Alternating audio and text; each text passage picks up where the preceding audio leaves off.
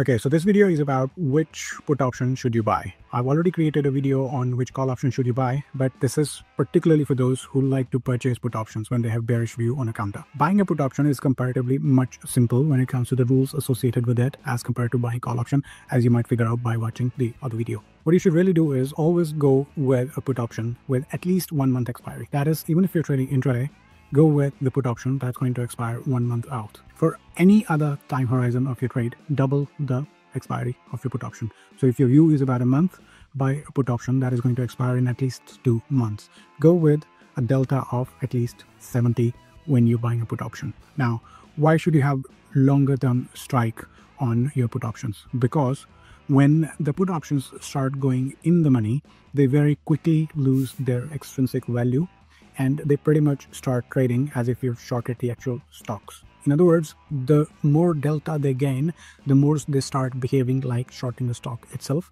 and they start losing their extrinsic value.